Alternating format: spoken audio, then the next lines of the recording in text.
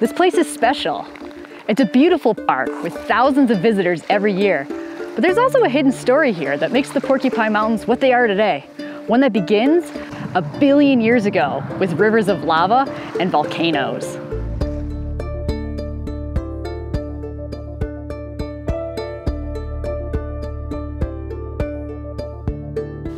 This story starts about 1.1 billion years ago, when Earth was a very different place than it is today. The only life on Earth was tiny, similar to today's algae, and likely all lived in the water. So there were no land plants or animals here. The ground was bare rock, and it was probably pretty flat. At this time, something big happened in this area. One of the easiest places to see it is at the Lake of the Clouds in the park. But for what actually happened here, well, I'll turn it over to our two experts, Dr. Bill Cannon and Dr. Laurel Woodruff. We're here in the Porcupine Mountains, which is a volcanic structure that formed about 1.1 billion years ago. And it's part of a much larger structure which we call the Mid-Continent Rift System, which formed again about 1.1 billion years ago. But there was a very major event deep beneath the surface that was trying to break the North American continent apart. And if it had seeded, it would have eventually made an ocean here, but it didn't quite get there. But in the process, it broke the continent in a long arcuate structure that we can trace in the subsurface all the way to Kansas, to the southwest, arcs through the Lake Superior region, and we can trace it again in the subsurface down to about Detroit. That was filled up with this enormous sequence of lava flows. So more than 1 billion years ago, this part of the world was tearing apart. It was forming a huge valley that filled with millions of cubic miles of lava. You can see evidence of this throughout the western Upper Peninsula. But the Porcupine Mountains in particular, they formed in a unique way. The Porcupine Mountains was what we call a stratovolcano. So it looked like what people think volcanoes should look like Mount St. Helens, for instance. Some of us older people remember when Mount St. Helens erupted. This kind of volcano, every now and then, sort of blew itself apart, and then it reformed itself. So some of the rocks that we can see in the interior of the Porkies are remnants of these material that was just blown apart. Makes a big crater, or a caldera, as we call it, and then it gradually fills up again, and then it blows apart again. It's in Mirror Lake, you know the shape of Mirror Lake? Mirror Lake is probably an old caldera. All the hills and valleys you can see if you visit the Lake of the Clouds, those are remnants of volcanoes and lava flows that formed here more than 1 billion years ago. And so remnants of domes in different places. The volcanism takes place over a pretty broad area. Summit Peak and Government Peak, those are old domes. Those are rhyolite domes. It could have been a single volcano, but it also could have been a volcanic complex. You had a number of different fissures and vents that were putting out different rocks of different compositions. We have the pink rhyolites, the black basalts.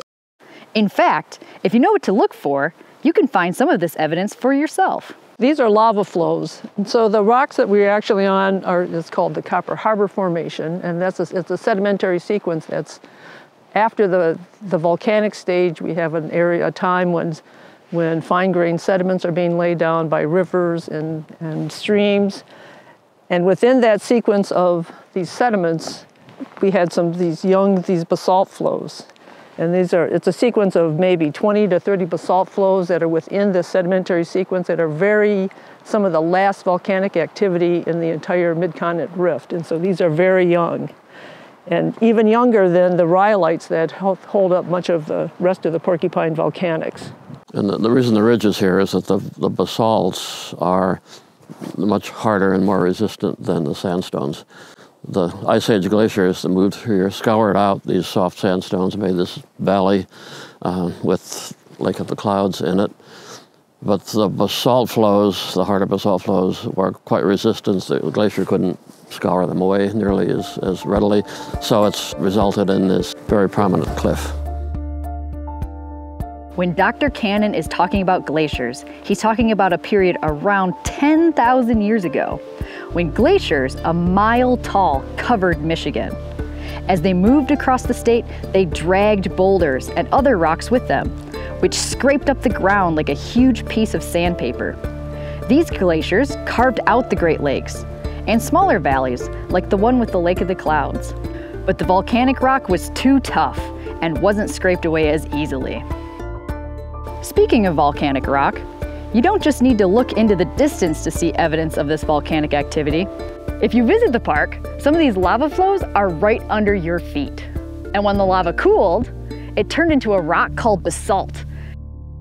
One of the principal way that we can tell where one basalt flow ended and another began is that the top of a basalt sequence, and again these were lava that was spread out in large sheets over a fair country. The lava commonly carries certain amounts of dissolved gases that effervesce out of it like bubbles out of a soft drink, and they work their way up to the top of the flow. And so typically a flow top will have these. Originally there were holes. They were sort of gas bubbles that kind of got trapped in the gas, so they were open spaces. But over time they get filled in by other mineral material. So if you look closely here, you see this greenish mineral. That's a mineral called epidote. That's pretty characteristic of the minerals that fill these holes. And starting right about here, their abundance drops off dramatically. So this is the top of one basalt flow. This is the bottom of the next flow. So there's a time gap here between this. We don't know how long, hundreds of years maybe, where this flow was sitting here, then another flow came out over the top of it. And if we just walk up the hill slope here, we could go through this more massive material, the interior part of a flow, and we'll come to another flow top. So if you just look at this little face here, I think there are 6 different flows that are quite readily available. If you just look for these sort of bubbly looking things, that's the top of a flow. And the epidote is quite a distinctive green mineral, so you can just kind of walk over them and see what that looks like. And if you want to see evidence of those exploding stratovolcanoes, you don't have to go any further than the trail to Summit Peak. Well, now we're on our way on the trail up to the top of Summit Peak. And here we're pretty much in the heart of the old billion-year-old volcano. These are volcanic rocks, but they're very different looking from ones you might see at Lake of the Clouds, for instance. Simple thing is, Lake of the Clouds, the rocks are black, here they're pink. So these are a different composition.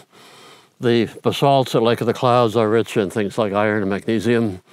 These are rich in things like potassium and silica, so it's a very different composition, and they erupt very differently. The basalts are very hot, they're very liquid, they just flow out as sheets across the ground. There's no explosive eruptions. Whereas these rocks, and they're called rhyolite, are more viscous, they don't flow very well, they can trap a lot of gas within them, they can build up a lot of pressure, and they explode like most people think a volcano explodes if you watch disaster films or action films. The volcano blasts away. That's what the volcano did here. If you explore the park, you'll find a lot of the dark-colored basalt and rhyolite we learned about from Dr. Cannon and Dr. Woodruff. But you'll also find a different kind of rock, like what I'm standing on here in Union Bay on Lake Superior. This kind of rock is sedimentary rock. It's made of tiny pieces of things like sand that got cemented together. This side of the park formed during a different era, and there's some amazing stuff here that we can see, touch, and interact with, like traces of a river that flowed here even before the dinosaurs evolved 400 million years ago. So these are very nice examples of what we call ripple marks. You can see these commonly today. If you go to a beach, you can look at some of the sandy material where the waves are moving back and forth. In fact, if we probably went to the sandy beach just down here, we could probably see some of those that are forming today. But they also form on the beds of rivers where water is flowing in one direction, not going back and forth. And if you look carefully, you can tell the difference. These were formed on the bed of a river, where the sand was gradually moving downriver. And one way you can tell is that the upstream side of the ripple is a fairly shallowly dipping surface. The downstream side is steeper.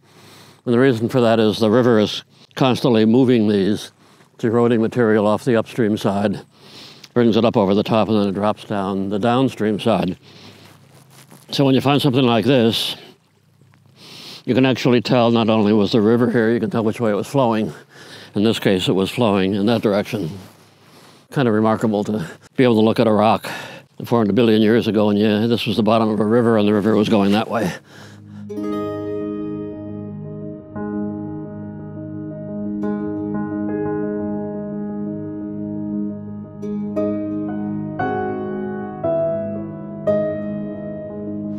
Today, the Porcupine Mountains are home to all kinds of rivers, not just remnants of ancient ones. You can come down to the Porcupine Mountains' favorite spot, which is the Presque Isle River. You can hike next to the river and follow the water as it goes down the waterfalls into Lake Superior.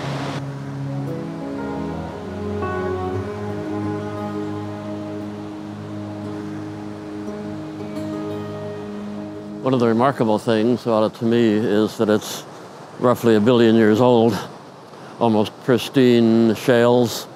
You could look at rocks only 1/10 as old as these are. These look as fresh, as pristine as those much younger rocks would look. These rocks are buried quite far below the Earth's surface for a while, and then over a period of time, weathering and erosion, and then the final chapter of that was glaciation, which scraped off much of the material down to our present level of erosion. And if you look closely, you might see the river changing before your very eyes. The bedrock we're seeing here is part of the Nonsuch Formation, which is a shale. It's fairly soft, so it's quite easy to erode, and the river is cutting this gorge down into it. Some of the interesting features that we see here, they're a little bit under some of the high water now, but there are these circular holes extending vertically down into the riverbed. These are things that were called potholes, and they're actually forming today, literally today. How these form is there may have been a little depression in the riverbed and a few rocks accumulated in there. And then as the river flows a little bit higher speed, you get eddy currents, and those rocks start to swirl around in that eddy.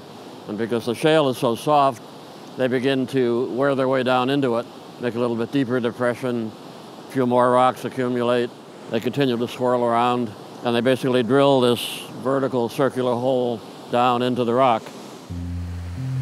The Porcupine Mountains have been shaped by volcanoes and lava and more.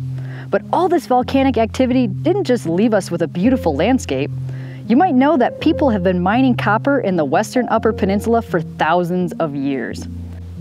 In fact, there's so much copper here that it created a mining boom in the mid-1800s.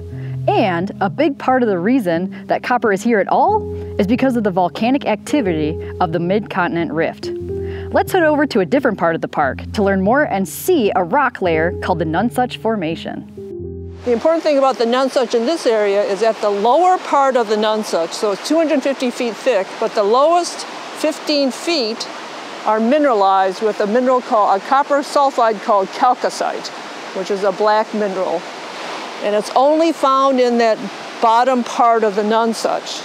And it's only found in concentrations that were economic to mine in this part of the mid-continent. So we're standing on a geologically important, interesting horizon, but also it's very important economically for this region, actually for the country, as a source of copper in the past, and sort of for the culture of the area. The miners at the Nonsuch mined the same layer of rock with all that copper sulfide. You can watch our video, The Story of the Nonsuch Mine, to learn more about it. But in any case, how does all of this relate to the Mid-Continent Rift and all the volcanic activity we learned about? And so the copper is thought to have come out of the Copper Harbor conglomerate. And so much of the Copper Harbor is made up of pieces of volcanic rock. And that volcanic rock had very small amounts of copper in it. And so hot fluids, probably as the basin subsided, these fluids heated up, picked up that copper out of the Copper Harbor conglomerate, and then was concentrated in a couple small areas. One of which is here on the east side of the Porcupine Mountains and the other on the west side of the Porcupine Mountains. There were little bits of copper in the volcanic rock from the Mid-Continent Rift, and hot fluids moved that copper into the Nonsuch Formation. There's some evidence that people were here in the Porcupine Mountains as early as 5,000 years ago, mining the copper on the surface. We don't know much about them, but they would have been using that copper to make arrowheads and tools, long, long before the Nonsuch Mine or the Carp Lake Mine were founded.